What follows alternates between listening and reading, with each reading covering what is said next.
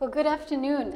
Thank you so much for being here after lunch in this nice venue and also on a full stomach.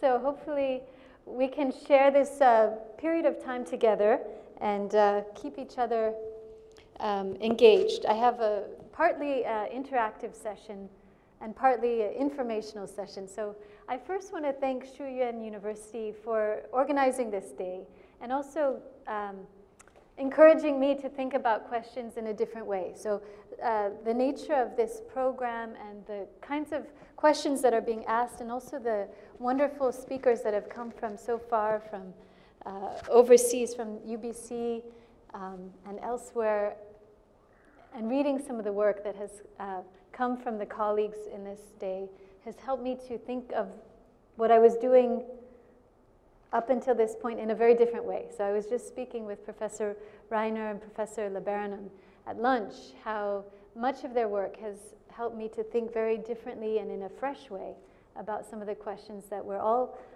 thinking about, how to make effective spaces for resolution of conflict, and how various insights from various disciplines can enhance our ability to improve what we do in practice, informed by what we know from research.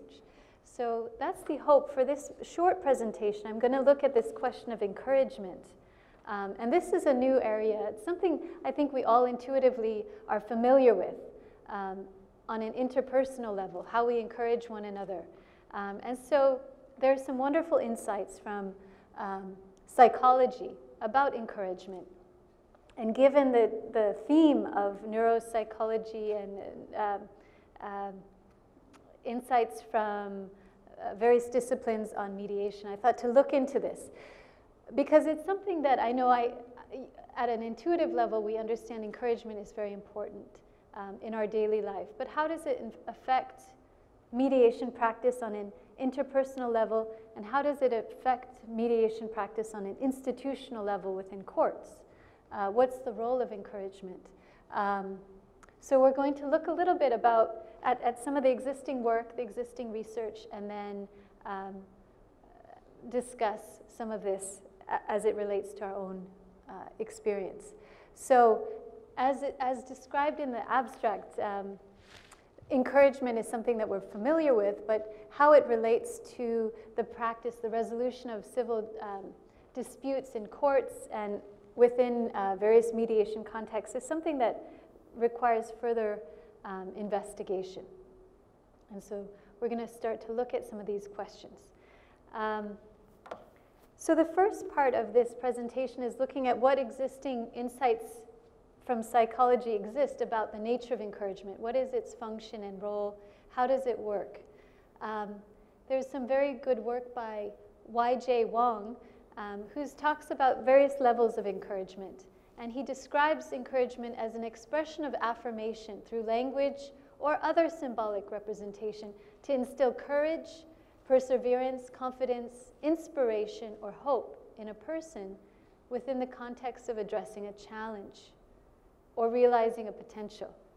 So I think that those of us who work in mediation, and I recognize many of my colleagues in Hong Kong here who are very active and who work tirelessly in many different contexts, in medical mediation, civil mediation. It's definitely a challenge. So what is then the role of our symbolic language, our expression of affirmation, instilling courage? How does this help us to overcome the challenges within mediation? So at the basic level, this is from Y.J. Wong's work, these 3 levels of encouragement. Encouragement is an act of interpersonal communication. It's the things that we say to one another, or the gestures, as Professor LeBaron describes also in some of her work, the gestures of encouragement that function across individuals that help to build courage in others. At the second level, we can see this as a character strength. It's something that can be developed. It's a virtue, how to instill courage in others. And it can be taught. And it yields benefits not only to the person who receives the encouragement, but also to the one who gives the encouragement. And then at the third level, this research finds that encouragement can also become part of a group norm. So you can have a workplace that's characterized by an encouraging culture, or you could have a workplace other than that, a non-encouraging norm. So this can also affect the environment that we work in. And when we do find a strong culture of encouragement, this can bring out greater diversity of expression, for example. When you have a space where there is mutual empathy, people are more willing to share their views. So what are the implications then of this particular research at the basic level? So this, in some sense, it corrects this individual basis that exists in most research. So usually when we do research, we're asked to pick a unit of analysis. Is it the individual? Is it the institution? I know this is something we teach our research method students. You have to pick one unit and be very clear, and it only is that unit that you're looking at in terms of impacts or effects of various actions. But here, according to this research, this Y.J. Wong's 3 levels of analysis, it's very interesting in that it expands this idea of unit of analysis to the individual, the interpersonal, and the collective, which I think is very helpful in looking at some of these questions. And it also looks at sort of this psychological concepts of virtues, this virtue of encouragement. How does this affect group norms, organizations, interpersonal dynamics? Okay, so I just have a question first as we jump into this topic for the group, to think about the most recent experience that you've had, either providing encouragement to someone or receiving encouragement for someone.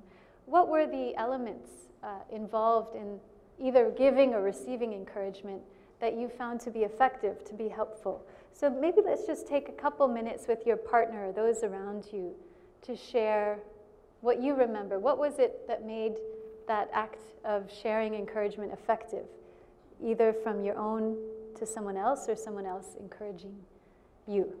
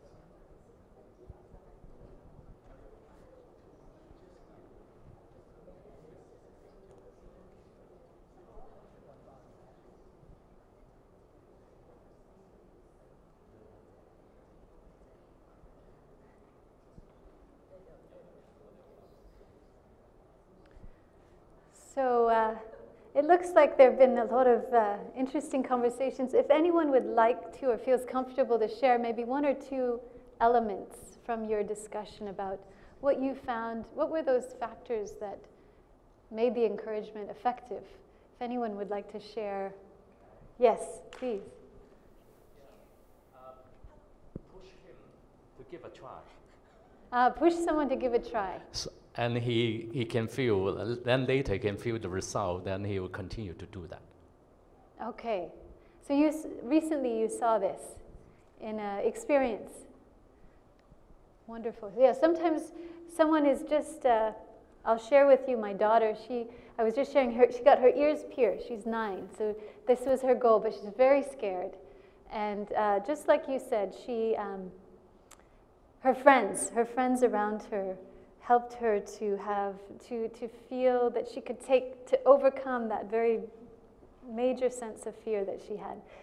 They both came next to her and accompanied her. Actually, they came to the place that she was going to go and sat with her, and that was very effective. So being in the same place and sharing words of encouragement. Other examples, what were some other things that you've seen recently? Either receiving or providing? Yes? From our sharing, you know, it looks like one of the elements in encouragement is future focus. Right. So we got stuck at this point in time. It does not mean that, you know, things will not improve in the future. So it looks like one of the common elements that we had in our group is future focus. Right, and that's very relevant, isn't it, to mediation practice? That's something that you find in very effective mediation practices, is someone who is helping the parties to look beyond just this present stumbling block, that there's something much better ahead if these details can be worked out. So that's exactly a very helpful example. Any other, yes? Lately, I've been trying to practice meditation regularly, so I need lots of support. So a group of friends, they support me by sending me WhatsApps every day, reminding me that have you done your 20-minute meditation today? So that was real, I received lots of positive energy, and it's like I feel love and care. So the energy was amazing. That's a wonderful example, and that's a positive use of technology. We were just talking about this in the bus with Dr. Reiner. The technology can suck us in and distract us from the world, but it also can help us to do some positive things in our life, like meditate. And we can be part of a community through these networks. And meditation itself can be a source of encouragement. It can refresh us and help us to deal with the new day that we're facing and the various challenges that may come up. So that's a multi-leveled example. That's wonderful. Any other? Yes. Recently, I have an initiative to try to be a vegetarian myself. And while my friend is someone whose wish is to encourage more and more people to eat vegetables, to be a vegetarian. So we encourage each other, and it's also through WhatsApp, like that lady. And I've told her that you might not be able to influence everyone in the world, but at least you have influenced me. So I think this phrase did provide her with a certain level of encouragement. And also she would encourage me to be persistent. So for at least like Monday to have Green Monday and don't eat any meat. So I think it's a very good interaction between the two. The meatless Monday. My nieces have got me into the meatless Monday. So when we visit, they're also vegetarian. And that's a really wonderful example of how just an interpersonal dynamic can have a collective shift. It can have a collective impact. So these small interactions add up. Are there any other stories? So this I think gives us a view of sort of the spectrums of how encouragement can be applied, and also its relevance to mediation, to also social change, to collective change, also individual change, meditation, personal transformation, also social responsibility, vegetarian diet. So it's a very important tool, and something I know I haven't looked at empirically or systematically. So it's interesting to think about what are some of the dynamics of this process. And indeed, there's a number of directions where research can go to look at this more fully. For example, how effective are various interventions of encouragement? So for example, the difference between words and action. So saying something, putting a banner up, a bumper sticker, what's the difference between that and going with someone, accompanying them, assisting, for example? So yeah, how do we assess the difference in these interactions? Traits of encouragement, how do they correlate with each other, other strengths that an individual may have or a collective? And when encouragement may lead to desirable or undesirable outcomes. Sometimes we can encourage someone to do something negative or terrible. So how do we also be mindful that the encouragement is in a positive direction? Okay, so that's one branch of research that I found interesting and I thought might be of interest to the group today. Another is another branch of research that's looking at why positive encouragement works better than criticism. So, and this again has implications for mediation practice, family dynamics, work dynamics, etc. And this comes largely from the work of Daniel Goleman. And he's written 2 books that have crystallized some of this, Social Intelligence and Focus. Both of these books draw out some of these findings. One of the strands is looking at how positivity affects our performance. So when we are in environments of positivity, or there's been scientific research finding that this enhances the performance of the individual and the group. And this is contrasted to negative emotions. So if, for example, when we're feeling negatively or poorly or depressed about a certain issue, our performance is going to be impacted by that feeling in a negative way, and vice versa. Positive feelings, positive encouragement, a forward-looking orientation is going to actually help us to perform better. And so again, this has direct implication for mediation in the sense that opening statement, when we first meet with parties, how we paint a picture of this opportunity and the fact that these parties are here and they're making an effort, this is really important because it does set a tone. And when individuals feel that they have a positive outlook, their performance is affected in a positive way. And then some of the research that exists looks, both at the positive and negative. So conversely, when we are in a negative mood, I think intuitively we understand that that's going to have a negative impact on our output, our productivity. Guilt, fear, anxiety can hinder our actual cognitive ability to process information. So we may not be able to even take in information if we're feeling fear, guilt, anxiety. We actually have blocks. And I think those who work in neuroscience know this much better and can speak to this sort of functionality, how this actually works. But phenomenon like flooding, for example, when you can't hear anything anymore. You can't take any information anymore because of that high level of anxiety, anger, fear. The information just doesn't go in. So this is also, I think, important and relevant to those who work in the field of conflict resolution, to honor these dynamics within a group or within individuals and recognize when that negativity has gone so thick that one can't effectively convey information, and how to reverse that. And that's another area of research. How do you shift these sorts of things? And I'm sure it's an area where neuroscience can shed quite a lot of light.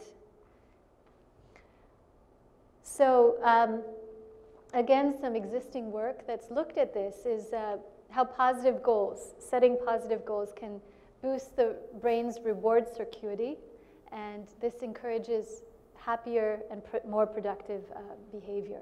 Also, I was mentioning the work of Professor LeBaron has been looking, most recently she has an article called The Deepest Sense, Revitalizing the Link Between Law and Touch, which looks at how positive touch or encouragement, shaking hands, patting the back, this has a very powerful influence. and can change or alter a dynamic within interpersonal or group setting. So it's something also to really look into and to study more deeply. How do these dynamics work also in a mediation context, in these informal settings? So just as a group, as a question for the group itself, how do you see sort of positive, setting a positive tone, reducing anxiety or looking toward the future? How do you see this affecting or impacting mediation or conflict resolution practice that you've been a part of? Or vice versa, how has negativity hindered the ability to achieve outcome? If anyone has any experience.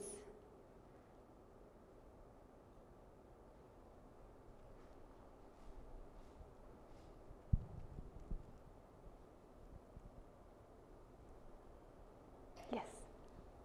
So I think that, thank you. As mediators, even if we can't see a solution, we can bring the evidence-based understanding that we have seen many matters settle. And once we do that and express a positive expectation that this matter can also settle, it creates an atmosphere of possibility in the room that the parties themselves may not bring in, especially if they're not repeat players and for them this conflict has a big charge. That's a wonderful example. That, yeah, so many times individuals may come for the first time to a case and they're just flooded with anxiety. And this seems like the largest hurdle that one has to overcome, and that nobody in the world has overcome such a hurdle. This is the mountain, and and there's a great deal of fear. And so that sense that such things have been resolved, and resolved quite well and effectively, and people have moved on to bigger and better things and more productive or happier outcomes, that can have a tremendous impact, especially, like you say, for those who are coming at it for the first time. And so that's where the experience of the mediator is really important, that long-term experience of many types of similar cases or similar, these sorts of outcomes can provide a positive outlook. Are there other examples or cases that anyone wishes to share, either positive or negative? Yes. Maybe let me give you a case, an experience in a mediation where I acted for a party, and there was separate meeting held by the mediator with the other party while we were waiting.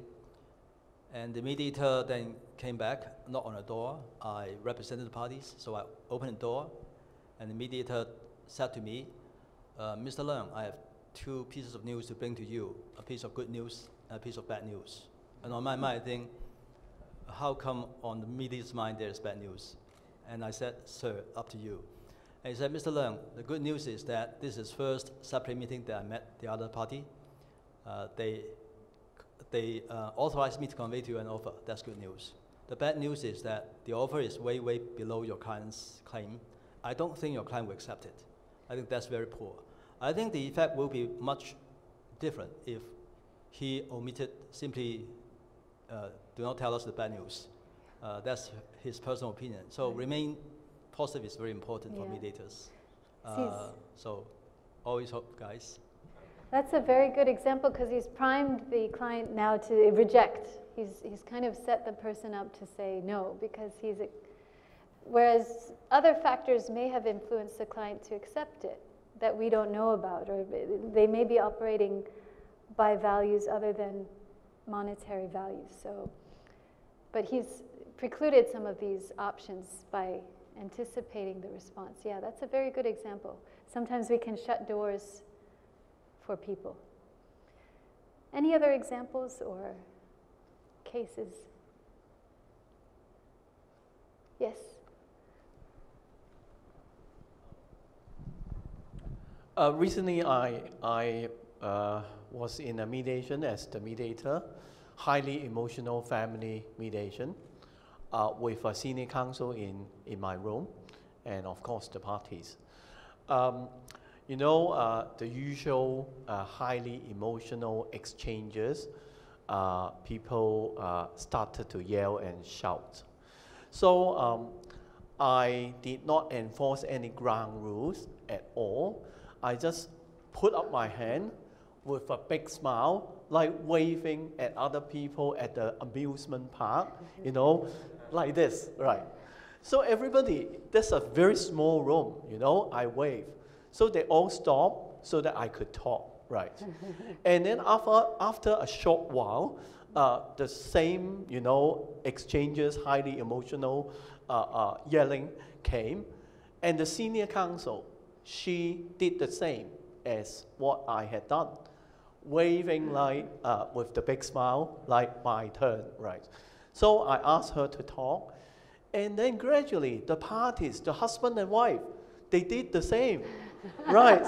So they follow what we have just demonstrated to them, rather than, you know, the usual stuff of enforcing the ground rule. When one party is doing the talking, you should not interrupt. So through that, you know, if you are positive, you encourage people to be positive and behave positively, they will follow suit. And that's very interesting, you know.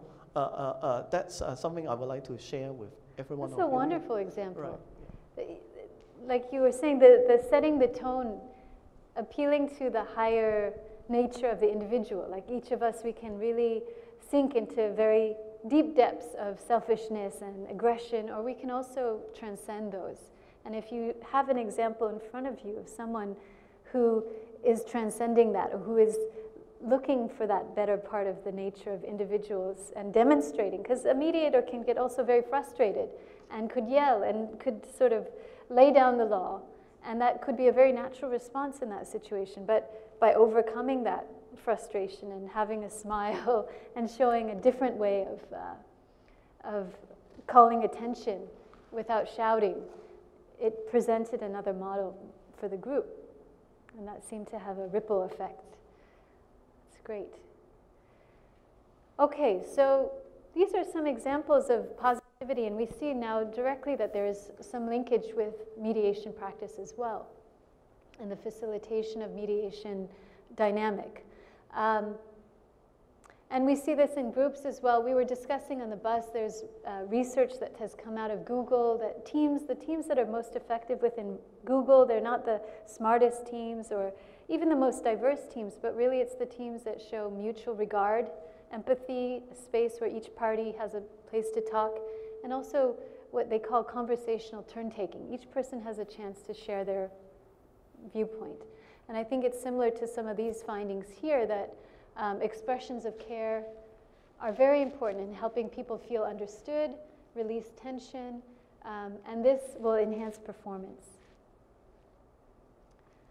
Okay, so then the last part is some research that I've been working on. This is more in the legal field, and it looks at how different models of institutional court-directed mediation, how this impacts both the user's perception of confidence in the system, perception of justice, and efficiency of the outcome based on whether they are mandated to use mediation or whether they are nudged or encouraged to use the mediation process. There's a lot of work, and again, we were talking on the bus. The bus is a very dynamic place, about the nudge theory work that's come out recently by Thaler and Sunstein. Recently, Thaler won a Nobel Prize for this work on nudging, which is basically described as how positive encouragement can be at least as effective, if not more effective, than traditional directions issued through mandates or legislation, and encouraging non-forced compliance. And there's a lot of debate, a lot of interesting work being done in this field in neuroscience, also in behavioral economics, law and economics, social psychology. Various fields are looking at this idea of nudging or encouragement through, and the way this operates are various mechanisms. So for example, one of these in public health, putting fruit at eye level. Say you're in a cafeteria for students, the thing at eye level is found to be the thing that people tend towards or gravitate towards. So some of the ideas of applying this is, putting fruit at this level so students may be more inclined to pick it up than candy bar, putting that somewhere else. Or targets in urinals. In one country, I think maybe it was Germany, they found that the men's toilet was very dirty. And so they thought, well, let's put a target in the urinal so people can keep the place clean. And they found it was very effective. This is a small nudge. These are kinds of examples of nudges. So, but the interesting part is people are looking then again at the question of autonomy. And Professor Riener's work is looking at how nudges interact with individual choice. And so this is very important, both in the legal context as well as mediation context. What is the degree of individual choice involved in both deciding to pursue a mediated outcome and also coming up with a final solution for the particular dispute.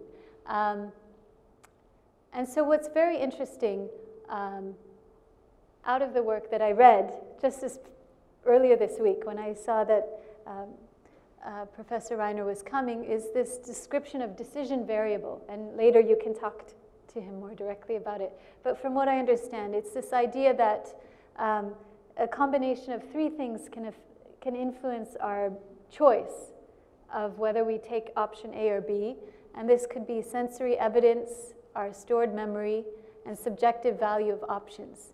And this may make one option more desirable than another. But we still have our autonomy, our choice, to decide whether we're going to select A or B. And so this is very important because some of the critique of nudge theory is that you're taking people's autonomy away, and is that right? Can people still need to be able to choose?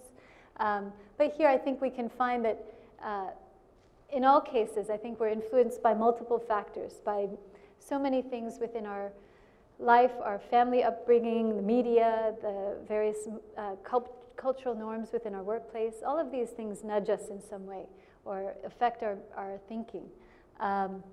And so here the question is, how can we create environments that optimize a positive choice? So when we're looking at, for example, the context of court mediation, there are different models, and I know that Hong Kong, for example, was looking very carefully at this question for many years before it decided, before it embarked on this civil justice reform process. It looked at many different jurisdictions and how court mediation could be designed. And as you know, and many of you are familiar here, there's a variety, a spectrum of approaches, and in some cases it's not a clear-cut mandatory or sort of encouraged process. You have judges that might be provided in the court, or mediators who are part of or annexed with the court who are available to help parties resolve conflicts. You could have judges who suggest or inform or educate parties about mediation. Or you could have opt-in mechanisms where parties can choose to join or opt out. So your default position is that you must mediate a certain type of case unless you opt out. Or you could have cost sanctions, as we do in Hong Kong, for unreasonable refusal to try mediation. So these are the among others, the types of approaches that may be introduced by a court. So the research that I was looking at was, and again, what drives or motivates this are a number of different motivations. They could be intrinsic and extrinsic. So intrinsic are things like reducing case backlog, efficiency of the court, saving money, saving taxpayer money. And there can also be various extrinsic relational process-based considerations, peace building, improving relationships.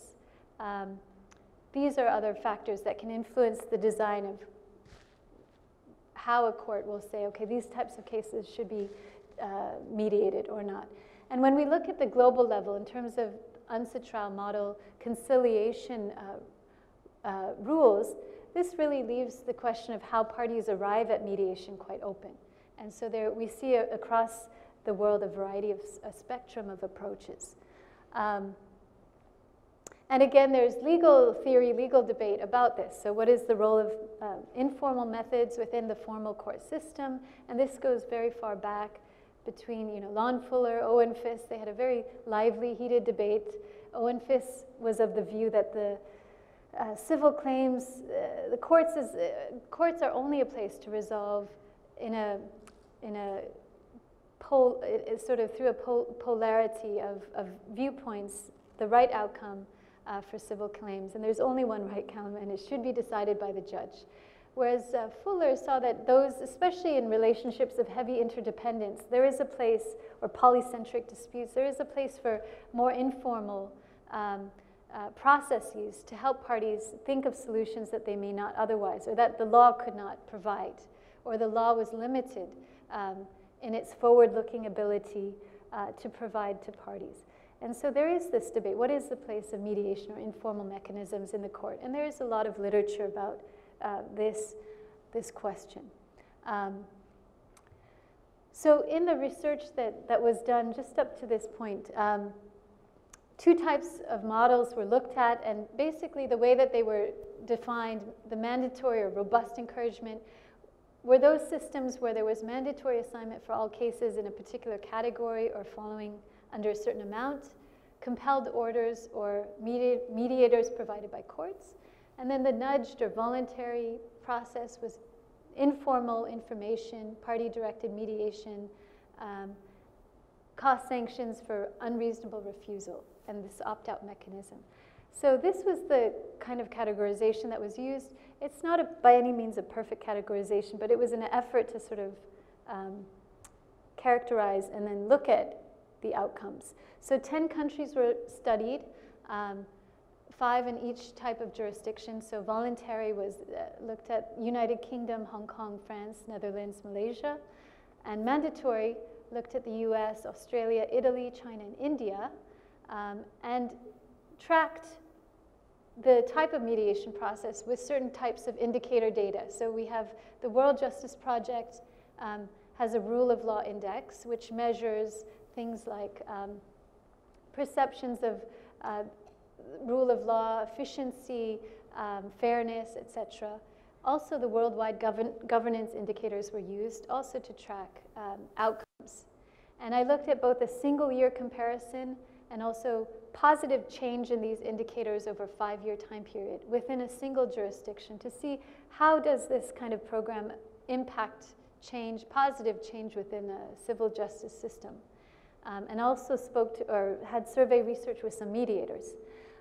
So for the basic finding of this research was that for those jurisdictions that used a more voluntary approach or a nudged approach, there were higher scores for efficiency, quality of civil justice, effective enforcement, accessibility, affordability, and lower scores for reported discrimination.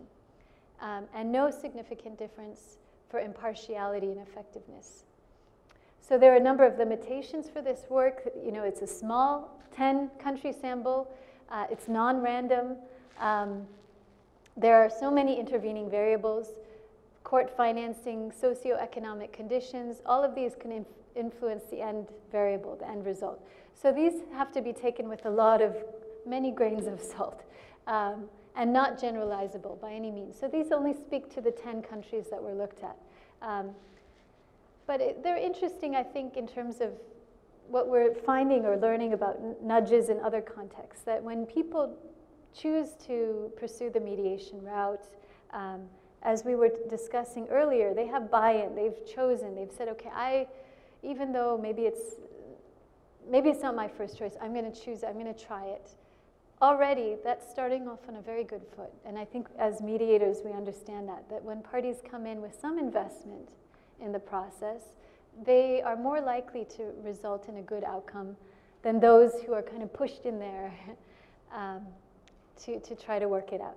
That being said, there are some cases where I think there is a very long history where mandated processes could be positive, like say in a family context, where for the sake of children, it may be beneficial for those even who may not consider it to try at least a mediation process. So again, this is the breakdown, and this will come out later this year by if you're interested, I can send you the link to this, to these findings. But this is basically breaking down what was just shared, that for these various indicators, the voluntary programs tended to do better. As for the 5-year change, so I was also interested, because when I shared this research with a friend of mine, another colleague who teaches law, he said, okay, that's interesting, but again, you have all these intervening variables, etc. So then the thought was, why not look at a single country itself and compare it to itself 5 years ago and then 5 years into the future? How does it change or improve with regard to these various indicators, depending on the type of program that it applies? And so, again, similarly to the single-year comparison, over a 5-year time period, you do tend to find that those implementing a voluntary sort of nudged mediation program did tend to do better in terms of positive improvement or change over these indicators: efficiency, accessibility, no delay, enforcement, impartiality, rule of law, no discrimination. So the black line is the voluntary program, and the lighter gray is the mandated. And so you do see over a 5-year time period slightly higher improvements in these jurisdictions. Again, the same limitations apply as described before. Then this is the survey of the practitioners. So here we see a slight variation. So practitioners or mediators or those in the court system tend to see mandatory programs as they have more confidence in the mandatory programs, probably because they're in the program and regard these programs with greater degree of confidence. Both practitioners see the program as both types of program as equally fair. Efficiency is interesting. So even when you ask practitioners or judges who work in the court or administrators who design these programs, they acknowledge that the voluntary program tends to be more efficient. First, probably because you don't have to pay for it as a court. Second of all, most of those cases do resolve because the parties choose to come into the process themselves of their free will. So they do tend to be slightly more efficient. Okay, and then finally, these are some strengths and challenges of both methods. And I think they're somewhat intuitive. For the mandatory, robust encouragement, the mandated, the strength is that it normalizes this party-driven resolution. There's perhaps greater speed through case screening, and it could contribute to relational repair in appropriate types of cases. The challenge is that parties may have a limited understanding of the process. They may try to game the system. They may, there could be lawyer conflicts of interest. The lawyer stands to lose fees if the parties mediate, so they may not provide full information, lack of good faith. So these are some of the challenges.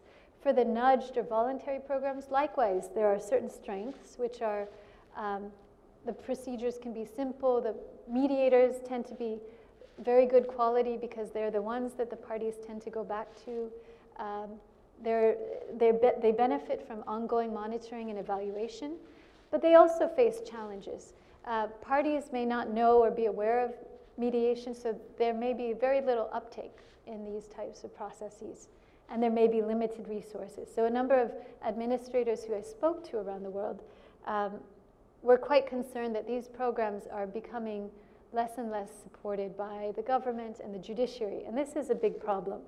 And this is reducing options available because of the funding issue. So what is the key takeaway of all of this about encouragement, both individually and also institutionally? I think what we find is that within the interpersonal dynamic, this voluntary engagement tends to result in higher perceptions of fairness, confidence, and efficiency when we have this party buy-in. But that being said, we also find, and this I think corresponds with a lot of the finding in nudge theory, that non-forced compliance can be as effective, if not more effective, than mandated. That being said, there are certain situations where robust encouragement or mandated mediation could be very effective, especially where there is a heavy interdependence between the parties. And not only the two individuals stand to benefit, but those who are affected by that relationship, say children in child welfare disputes. There is a benefit for encouraging at least one attempt at mediation because of the broader impact on the entire family for this process. So I'll just leave it at that and see if there are any questions or comments or reflections before we pass it on to the next speaker. Thank you for your input and also your participation.